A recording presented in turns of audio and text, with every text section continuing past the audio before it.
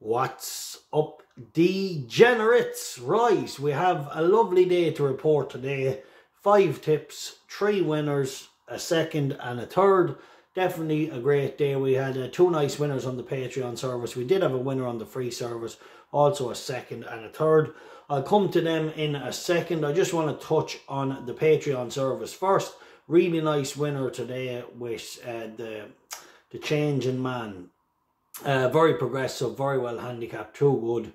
Advised him as a 4 points win at 11 to 10. Now, I know that price doesn't seem like something to scream and shout about, but today I really thought it was good value.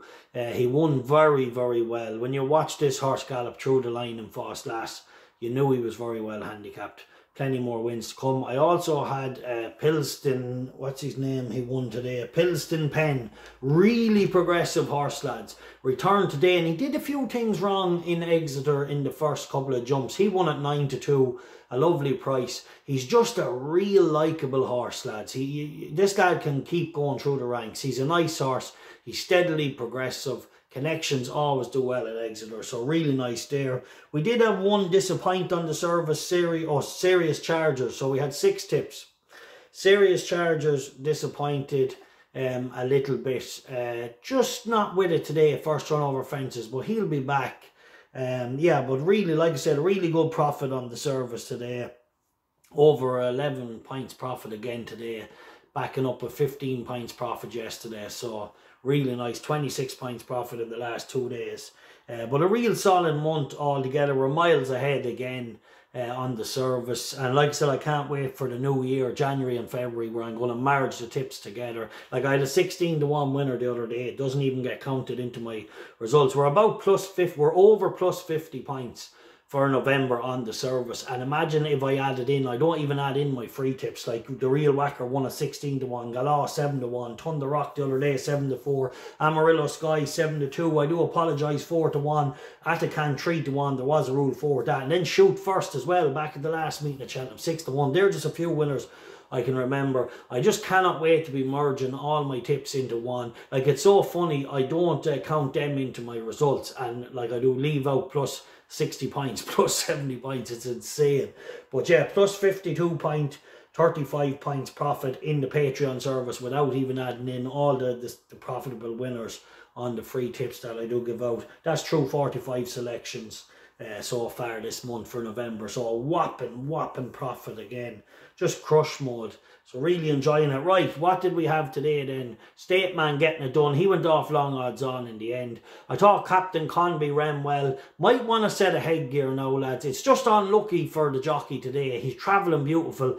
He lands there a small little bit early. Then he has to sit. Then when you go from, he just gets caught a little hot, a little cold to get into gallop, and maybe a set of blinkers on this horse. But he's the type of horse. Kevin Sexton won a big handicap hurdle in Cheltenham, and I wouldn't be surprised if this lad could win a big handicap hurdle someday, because the day he challenges last and fast is the day he could win a big one. He's off 132. The handicapper won't touch him.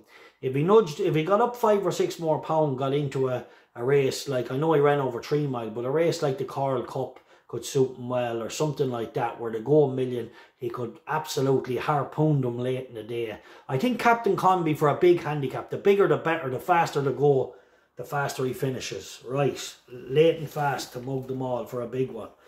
Right, what else did we have? The Skelton horse ran really well, just unlucky to come into a Venetia Williams. But anyway, crush mall at Colbert Sports. 3 lovely winners today, second and a third. Colbert Sports Patreon service, we are crushing. Through 45 selections, plus 52 points profit. So that means if you had 100 per point on every bet I advised on the Patreon service, you would be up €5,235. If you had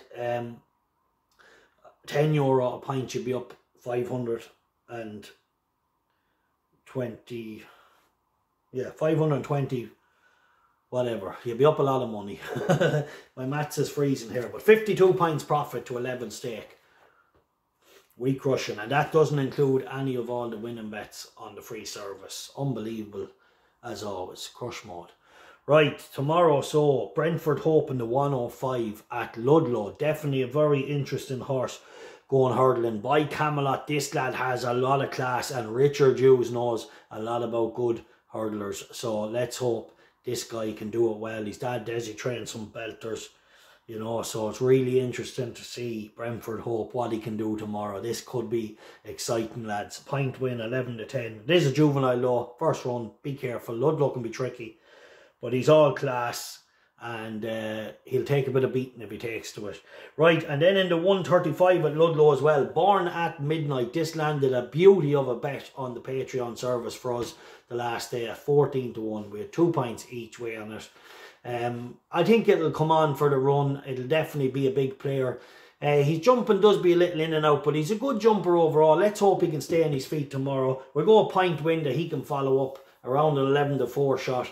I just think Harry Kimber's on rock solid form, and like I said, we got the money off him the last day when he bolted in a 14-1, advised as a strong bet on the service. Right, enjoy Colbert Sports for all your best bets. Make sure and like and follow the bookie crushing service, and it's a pleasure to keep finding many winners for the great community that supports this channel.